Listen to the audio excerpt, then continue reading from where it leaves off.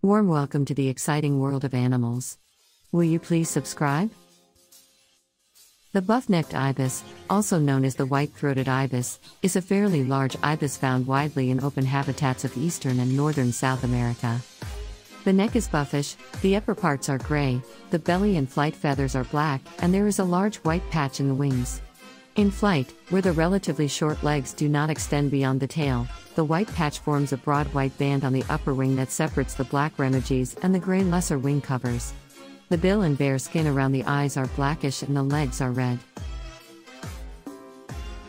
The buff-necked ibis lives in a wide range of open habitats, including fields, marshes, savanna and grassland.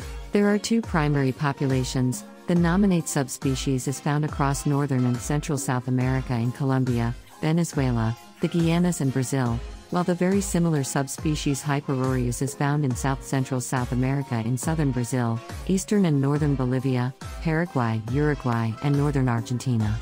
It is almost entirely restricted to tropical and warmer subtropical lowlands, but very locally it extends into highlands. It is almost entirely resident, although local movements may occur. It has been recorded as an accidental visitor in Panama.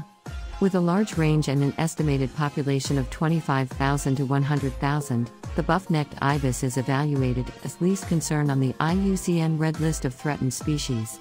Its diet consists mainly of insects, spiders, frogs, reptiles, snails, invertebrates and small mammals found in soft soils.